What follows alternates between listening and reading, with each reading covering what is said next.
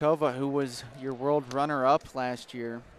Miller, 2008 Olympic bronze medalist, won the Military World Championships this year in 2014. Was your world team member this year, two-time U.S. Open champion. She went 0-1 at the Worlds, but actually turned around and beat the girl that she lost to at the Military Worlds. So she did exact a little revenge there. Pirozhkova, 2012 world champion, 2012 right away and on a Olympian. slide by, getting that angle clear and out of it there as Miller started to cut you off there. I thought we were going to see some big action right away. Yep, Pirozhkova, two-time world silver medalist and a world bronze medalist. She's medaled the last 4 years. Excuse me, last 3 years, and then tack on 2010, so four-time world medalist, was fifth in 2011, that odd year. But been in a medal match the last 5 years is really impressive. And she's bumping up to 69. She did this a year ago. This is a rematch of the Schultz finals from a year ago at 69, won by Miller. And a noticeable size disadvantage here. Well, difference. Maybe it's not a disadvantage or advantage either way, but Pirozhkova seems to be much taller than a shorter and stockier Miller. Back to that slide by position, side headlock position, no takedown. There it is. Pirozhkova goes up 2-0. And we mentioned she's been working with Valentin Kalika, and one of his specialties is those upper body snaps, and those shuck buys. And Pirozhkova excellent with those now. It's really honed in on that as a skill. Yeah, she went to it right away in the first, but wasn't able to score, so she went back to it and scored with it. She's up 2-0, minute 56, looks forward again, but tying off, getting a little tighter in those ties is going to be Randi Miller.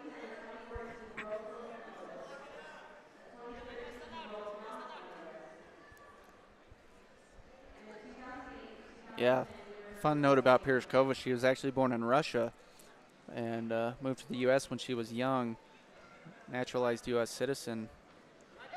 28 years old, taking on Miller, who is, she's 30, I believe. Double check on that. Yes, 30 for Randi Miller. Miller wrestles for the Army WCAP. Both. Nice foot sweep attempt there for Pirozhkova. Thought I was going to get it, Richard. Been waiting 3 days for it. That was the closest. You want to know who has some of the best foot sweeps? It's Elena Pirozhkova. That was a nice attempt, though.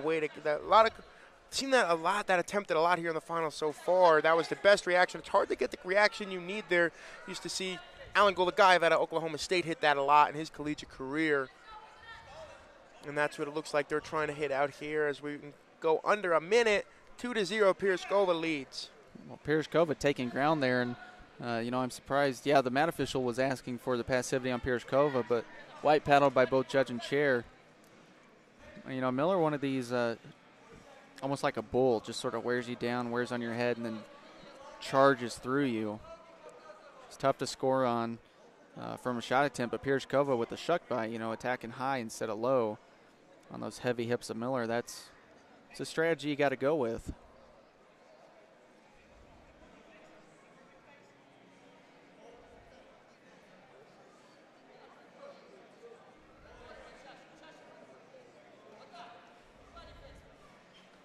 Snap, shuck by again. Pirozhkova really moving with those shrugs. And Miller, we haven't seen an offensive attempt out of Miller yet. Yeah, she's kind of more of a defensive wrestler as we are end of the first period. She's much more defensive, got some heavy hips that, suit her well in a defensive position, watching her in her first round against Mensah. Mensah was all over her legs but just couldn't finish because of the heavy hips of Miller, and that's where she scored a lot. She's also a good hand fighter, keeps a lot of pressure on the head.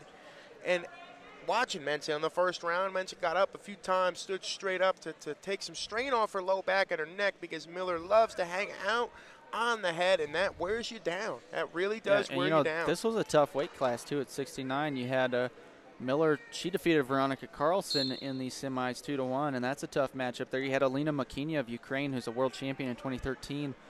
Julia Salati actually defeated Makinia in the quarterfinals 2-2. Pirozhkova then defeated Salata in the semis. So, this was a tough weight class looking up and down the board.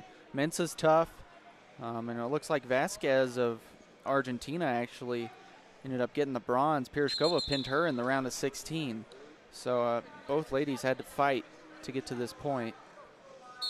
It'd be a match that we see a lot here stateside, and We're going to get Pirozhkova warned there for passivity and going back to that slide by, but now really blocking off and blocking with that elbow is Miller. It's going to be hard to slide that by. Run into double unders, sheds to one under. Now pummeling, looking for inside control. Miller's good in these hand fights, but has to be careful not to get too extended or she's going to get slid by. As Pirozhkova keeps looking for it, got to it quite a bit, and only been able to convert on the score once. Pirozhkova going to get hit with passivity here. And put on. No, she's not on the shot clock yet. Not on the shot clock. Oh, maybe she is. Yeah. Richard, come on. Oh, I thought they had white paddled the first one, but I guess I missed one there. I'm going to white paddle your commentary because I was right there. So we're 2 minutes with 30 seconds. 30 second shot clock here. 10 seconds into it. Pirozhkova has to find a position to score, or she'll give up a shot clock violation, but she'll still be leading. Going to that 2-on-1. 3 seconds. Probably not going to score here, which she might be okay with as she still leads, though, 2-1. Yep. Caution against Pirozhkova. 1 point on the board for Miller, but, you know, Miller's going to open up her offense here. You know, Pirozhkova's not going to get put on the shot clock again. No. So Miller's going to have to go. And she's pushing forward.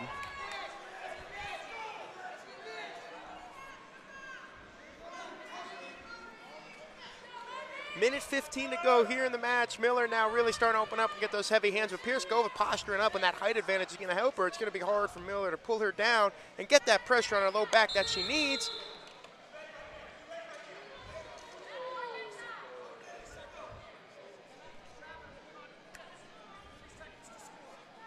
Okay, so they're putting Pirozhkova on the shot clock again.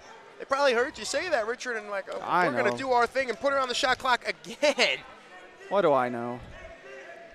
But Miller, this is what Miller does to you. She wears you down and then just wears you down. Pulls into you at the end of the match. You know, in a tight match like this. Wears you down. You just don't want to wrestle with Miller anymore. I mean, 5 minutes, Miller's heavy hands weighing on you is tough. But even so, well, Pirozhkova does have a caution now. I was going to say that's her second caution. So with caution, with score even, caution's the first tiebreaker there, and.